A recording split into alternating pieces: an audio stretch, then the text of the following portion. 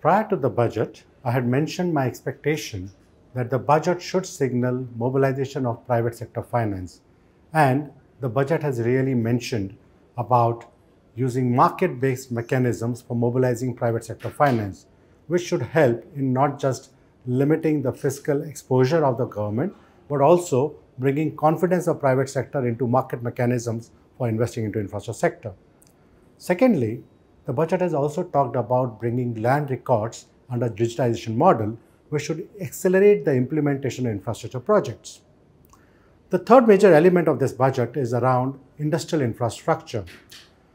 Till date, we have been building industrial infrastructure in remote areas, but this budget has really caught it by the most important element, which is building infrastructure in vicinity of towns or in near the towns, which would mean that the synergy of urban infrastructure, talent, distribution and logistics coupled with industrial infrastructure can create a sustainable story.